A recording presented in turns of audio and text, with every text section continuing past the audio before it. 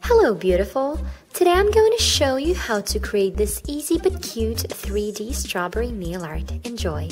And I begin my nail art by painting my nails red. Now remember, the thicker a nail polish layer is, the better.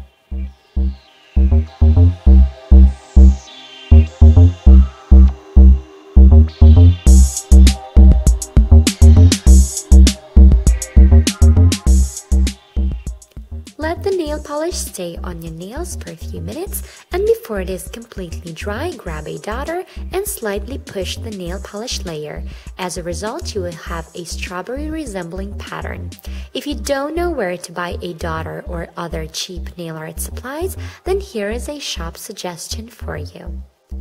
To finalize our design, draw the green part of the strawberry using a green nail polish and a fine brush. And that is it.